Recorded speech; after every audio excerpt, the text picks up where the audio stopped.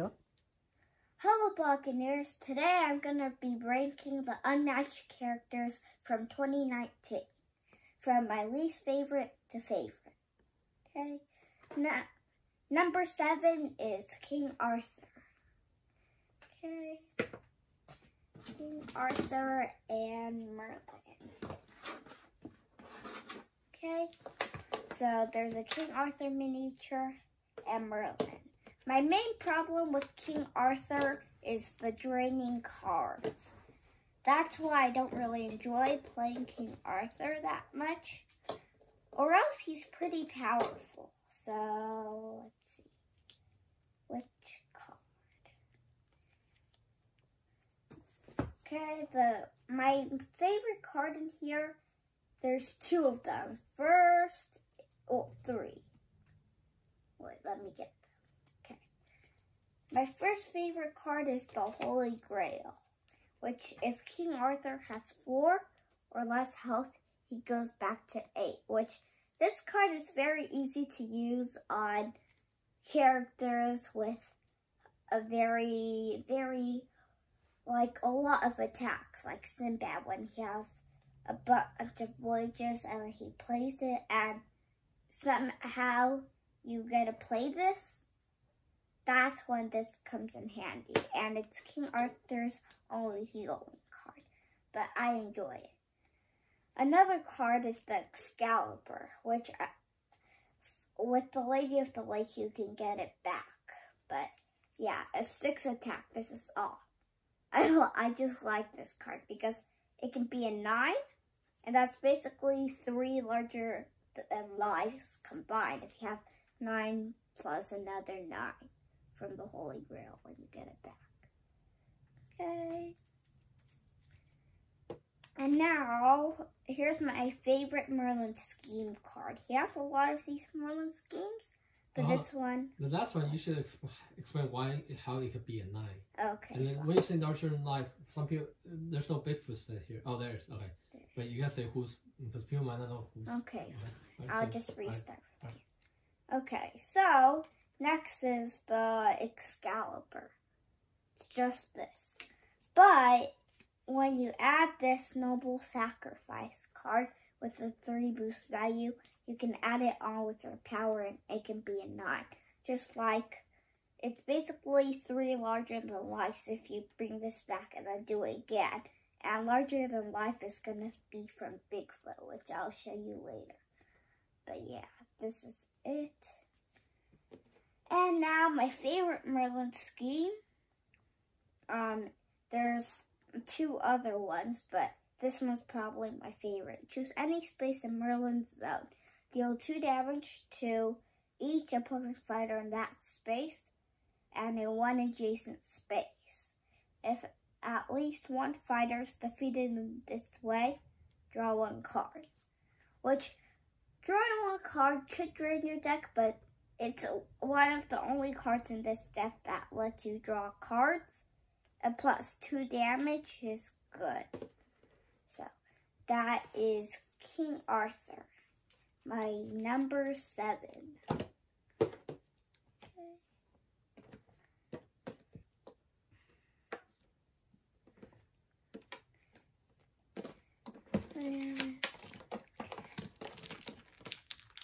Okay. Now for number 6. My number 6 is Bruce Lee. Because when I looked at the set, it was only 1 hero with no sidekick. Which I like characters with sidekicks and also his melee. But playing him is pretty enjoyable because he has 6 cards that do have him gain actions. And then there's some effect before, and it's a 3 attack. So there's 6 of these Jeet Kundo. So far I only found 3, 4, 5, 6. Okay. And these are probably just my favorite cards in here, Jeet Kundos. My favorite Jeet Kundo is Jeet Kune Kundo High Straight Lead. It's a 3 attack, but if Bruce Lee or the opposing fighter start this turn in a different space, it's a 5 instead, which I like. And of course, it gains you an action after combat. So that one's my favorite Jeet Kune Do card in here. My favorite scheming card from here is 1-inch punch. It can basically just destroy all the 1-point sidekicks, and then you can use it on heroes because it says deal 2 damage to an adjacent fighter. If this defeats that fighter, return this card to your hand instead of discarding it. So basically, even though it can jack up your hand, at least you get it back if you defeat a fighter this way, which is very powerful, and it's 2 damage. And of course, just 6 Jeet Kune Do cards aren't enough. So with Be Like Water, you can, it's a 3 defense, but after combat, choose a Jeet Kune Do card in your discard pile and add it back in your hand, which I use it mainly. I usually save it until the Jeet Kune Do High Straight Lead is out there so that I can just keep playing them. Usually, I don't play that card until it's out there, unless that's my only defense card. Okay? And he has 14 health, which isn't the best, but his power is one of my favorite powers. It says at the end of your turn, you may move Bruce Lee up to 1 space, which you can just keep backing up, like in Jeet Kune Do. You can just keep going back, which I like because basically with it works well on melee characters, but it also kind of works well on ranged characters too. And moving 3 is good. So that is Bruce Lee, my number 6. And he's very easy to clean up.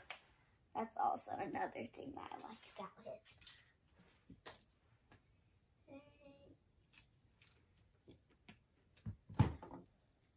Next is my number 5. I don't know why it should be higher.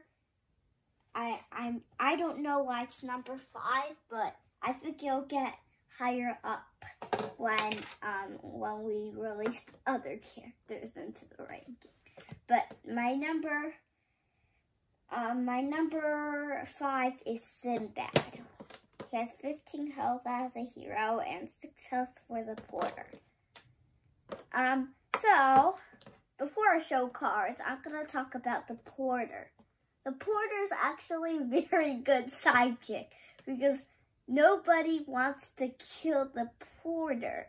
So basically, if nobody wants to kill the porter, he's basically like a free shield for Sinbad, and they just waste their time going around the porter. So, in my point of view, I see the porter as one of the better sidekicks. But okay, now to the cards. Porters only has some bad attacks, but besides the momentous shift. Hey! While I was thinking through these cards, I accidentally found a Bigfoot card. Okay, I'm putting it back. Okay, now we keep digging through it. Okay.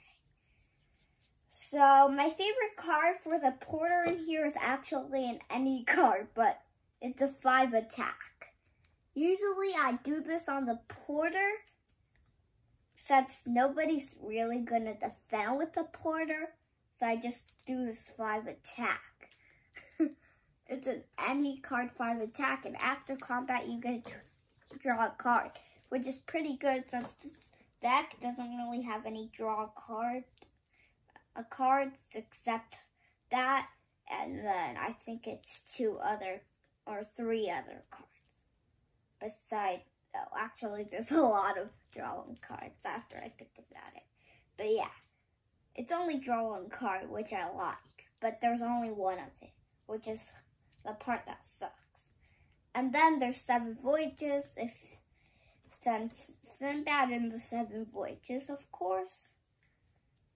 So there's these 7 voyages, and my favorite voyages in here, there's actually 3 of my favorite voyages.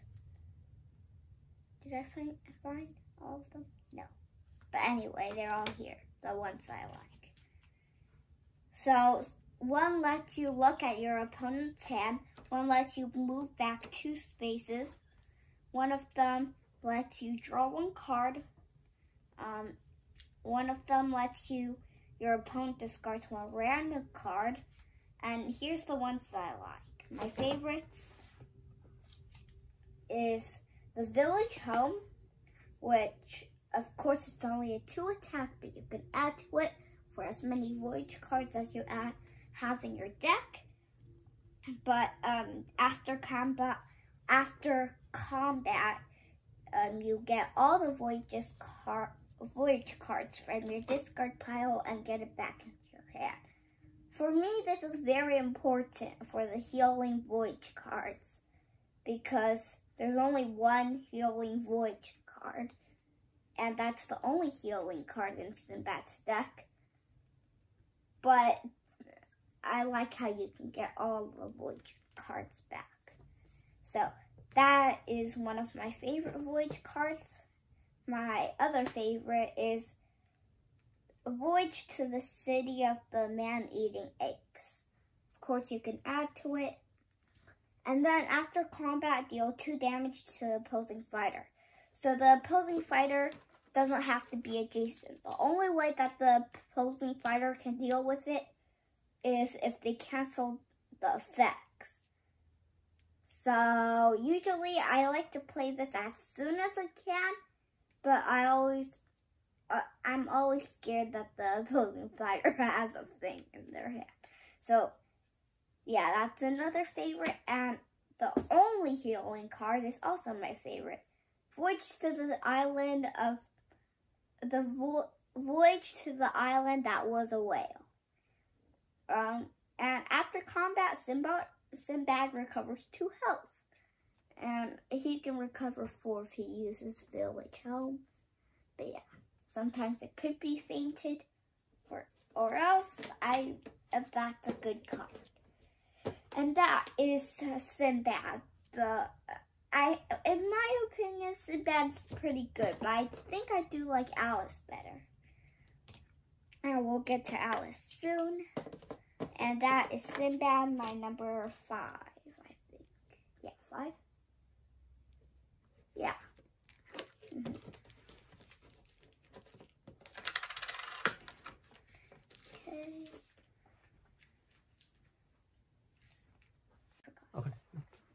Okay. My number 4 is Medusa. I totally forgot about Medusa besides Alice. So yeah, Medusa, which has 16 health, and the 3 harpies, which are pretty good. They can do some attacks. Medusa can move 3, which I like, and she's a ranged character. One of the only ranged characters in 2019. And the harpies are melee, but there's 3 of them, and they're 1 point each. And at the start of the turn, you may deal 1 damage to an opposing fighter in Medusa's zone, which is nice on melee characters. It's just sometimes you have to be careful if they have cards that after they attack, they get a move away out of your zone. And also you need to make sure that all the adjacent spaces adjacent to you are in the zone that you're on, which I always have problems getting, but I try to remember to do that. Okay. And Medusa and the harpies are good at making your opponent discard cards. Okay. My favorite Medusa card in here is there's a bunch of them. Okay, I'll show 3 of them. I like all 3.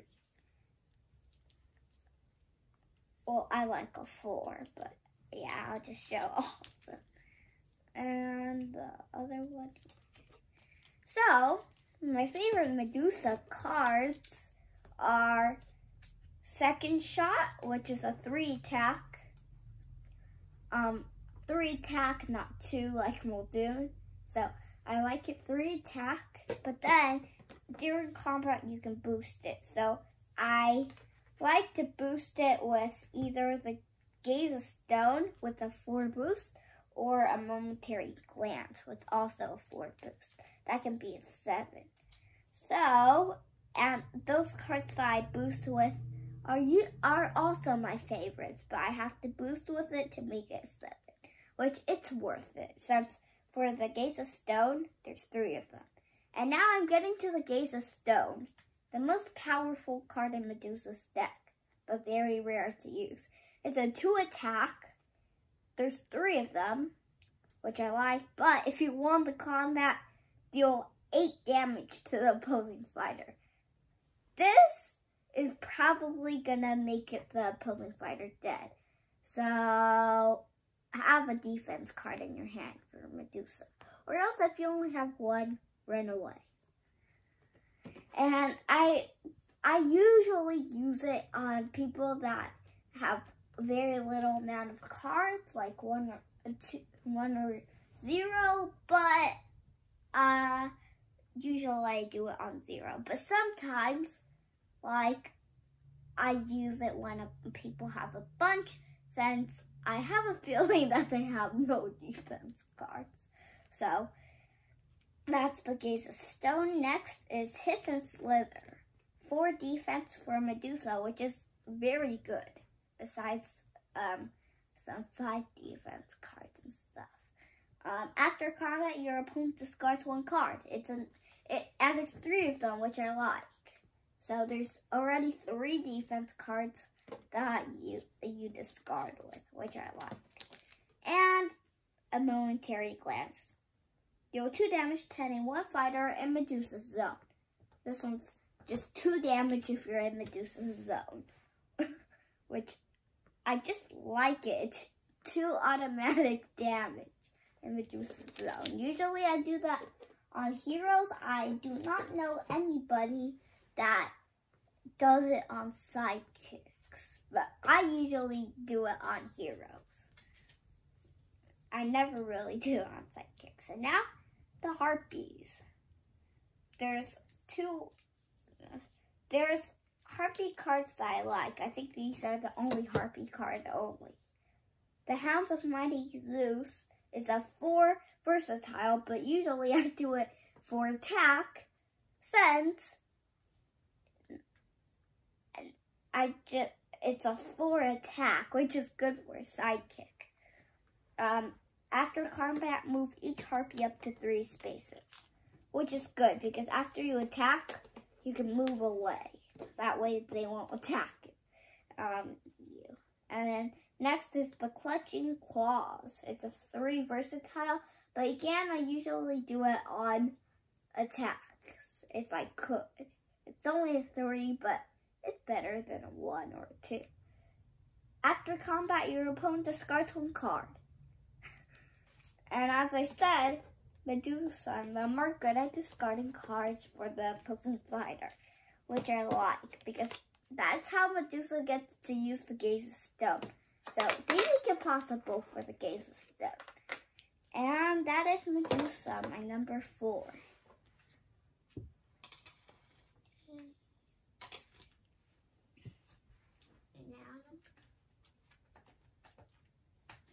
Okay, now we're at number 3. Bigfoot and the Jackalope. The Jackalope is one of my favorite sidekicks, I gotta say. I like most sidekicks, including the Porter. I still don't know why, but he's good, in my opinion. Okay, Bigfoot, 16 health, and the Jackalope has 6. My favorite card for Bigfoot is this. Just a 6. A 6 attack with nothing. This is the larger than life that I'm talking about. And it has 3 of them. Which is just big.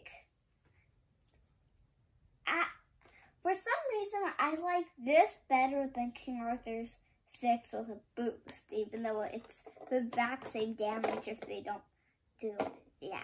But somehow, I don't know why, Bigfoot has a big 6, not a 5, but it works. Okay. Another card. Okay, now for the jackalope. Bigfoot, that larger than life, is my favorite card. For the jackalope, there's a couple. Jackalope horns. Move jackalope up to 5 spaces. You may move through spaces containing opposing fighters. Deal 2 damage to any one fighter adjacent to the jackalope. Which is just nice. 2 damage, and there's 3 of them, and it's a scheme, and jackalope gets to move. That way, you probably get to use the momentous shift, which is 3, that becomes a 5, which is in most decks, but I like to use it after I do the jackalope horns usually. Or another card that I like, it appears in Angel and Raptor's decks too. It's called Disengage. Choose an empty space in this fighter's zone. Place that fighter in that space. It's just nice. It's just a 4 attack and then you get to go away. And Bigfoot, I gotta say, it's very good at going away and moving through opposing fighters. He just gets to move out of trouble, and he also has Crash Through the Trees is a scheme. Move Bigfoot up to 5 spaces. You may move Bigfoot through spaces containing opposing fighters, and there's a bunch of these. There's also Hoax, which is the Forge Versatile. Usually I use it for defense. There's 3 of them. After combat, move your fighter up to 5 spaces. You may move through spaces containing opposing fighters. So that is what I think they were trying to do for Bigfoot. Of course, there's 3 things, but there's also, it's just your imagination, which is a 3 defense, any card, but immediately cancel all effects on your opponent's card. And I know why they make so many cancel effects in Bigfoot's deck. It's because for Robin Hood, all those highway robberies, they need Bigfoot to have a bunch of them to deal with Robin Hood. So that's why Bigfoot has so many cancel effects, if you want to know that. But I figured that they needed a bunch of them. And that is Bigfoot and the Jackalope. My number 3. Yeah, number 3. Okay. Now for my number 2. Alice. My favorite character from Battle of the Legends is Alice. I like the theme of the big and small, and this 13 health character is amazing. Because big, you get it at +2, which is very good, and small is +1 for defense. If you are using for defense, then you're on that size. And of course the Jabberwock, a drag. My favorite card from this Alice deck is Looking Glass. It's a 2 defense, but if you're small, of course it's 3. After combat, choose 2 different effects. I like how you can choose between these 3. Draw 2 cards. Alice recovers 3 health, or place Alice in any other space. I like this card because either you get to draw cards, because this is 1 out of 2 cards that you get to draw in Alice's deck.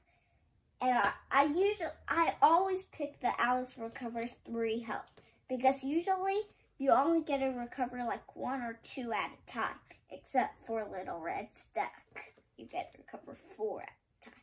But 3 is already good, and there's 2 of them. and it's a defense card.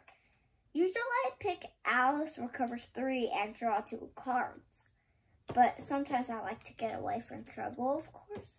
So this one's a great thing, but I do have trouble when it comes to blind boosting. Somehow it always comes when I blind boost, which I don't like because there's other cards with 4 boost values.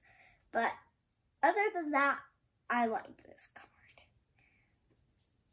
Okay, another card that I like, well, I'll go to the Jabberwock now.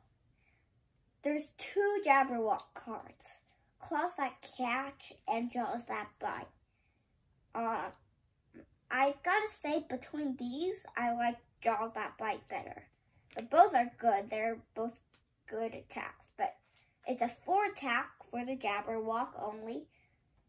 And after combat, deal 2 damage to any one fighter adjacent to the Jabberwock. Sometimes that can be issues, because if Alice is right next to the Jabberwock and he's fighting, and the opposing fighter gets to move further after combat, then deal 2 damage to any one fighter adjacent to the Jabberwock. It does not say opposing fighter, so you have to deal 2 damage to Alice.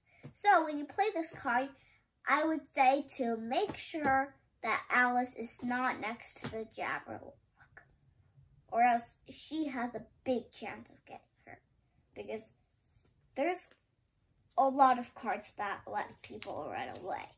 And there's also Claws That Catch. If the opposing fighter is a hero, this card's value is 5 instead. I don't know why I like Jaws That Bite better. It's just, this one is basically to me like a momentous shift, but in a Jabberwock way that Alice can't use it. So I just have trouble with that. Or else that card is pretty good.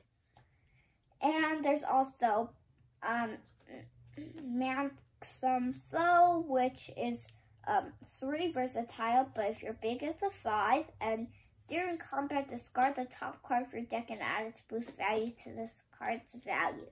So that can be a 9 if you have a 4 boost value, but again, that's the card that I have trouble because I always somehow discard my Healing Looking Glass card, which I don't like, but I don't like how I have to discard it. And an unusual thing that I observed a few months ago is that Alice only has 2 skirmish cards. And I know why, because if you are small, it's a 5 defense, but if you're big, it's a 6 attack. And also I noticed that there is only 2 momentous shifts instead of 3. And of course, it's from the big Alice, not the small, because that's only a 4. But yeah, it's from the big Alice. Which I don't like how it's only 2, but they come in handy. And that is Alice, my number 2.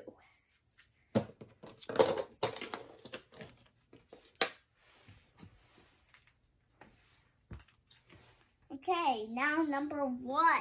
My number 1 is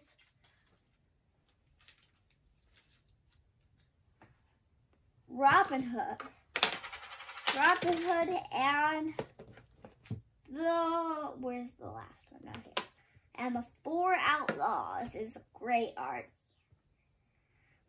He only has 13 health, and all the characters with 13 health get a heal, except Robin Hood. He's the character with the least amount of health, including healing. He cannot even heal. But he can fight amazingly. He can fight Sinbad, he can fight Alice, and he can destroy... I've been Robin Hood and destroyed Medusa and Bigfoot and many other characters that I don't remember. Robin Hood's amazing. Okay, my favorite Robin Hood card from here is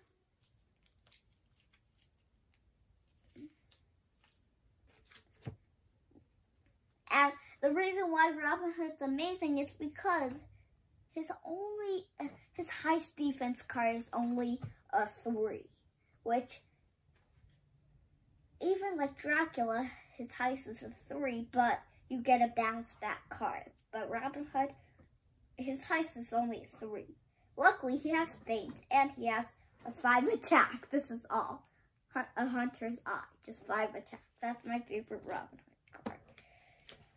I like characters with straight numbers the best, like just the attack value. That's my favorite Robin Hood card. My favorite outlaw card is Highway Robbery. There's 4 of them, which is the reason I like it. And immediately cast all effects on your opponent's card and ignore its value. Which meaning is that basically only a feint can cancel it, which I like.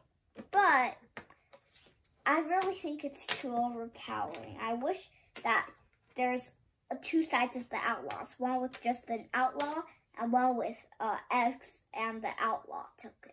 The reason is because there's 4 of them. So I think they meant to do 1 for each outlaw.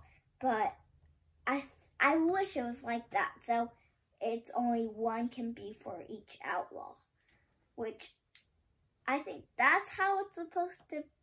I think that's how it could be a bit less powerful, because then if you want outlaws to surround you and there's only 1 outlaw attacking with all these highway robberies, it would be way too powerful. And of course, I like to trick people thinking that I'm playing a highway robbery. So of course I play Ambush. It's a 2 any card, but usually I use them for outlaws. During combat, your opponent discards a random card and adds its boost value to this card's value. This is a great card to get rid of cards, but the highest it can be is a 6, which is actually very great after I think about it. But only a few people besides Robin Hood has a 4 boost value. I wonder if one day they will have 5 boost values. Probably not, but I don't think. I think it might happen. I don't know. But yeah. And yeah, there's absolutely 0 healing cards in this whole deck. There's a lot of drawing cards, which I don't like because I find myself running out of cards too much, but I know they test played it correctly. And plus, Rob Hood's a ranged character, which is the reason why I mainly like it. Or else I think that's it for Robin Hood. Of course, you can bring back the Outlaws and Robin Hood. The reason why there's so many Outlaws is because then usually I just do a whole army of Outlaws surrounding Robin Hood, so that people will waste time doing these Outlaw stuff. But, or else I think that's Robin Hood, my number 1 from 2019.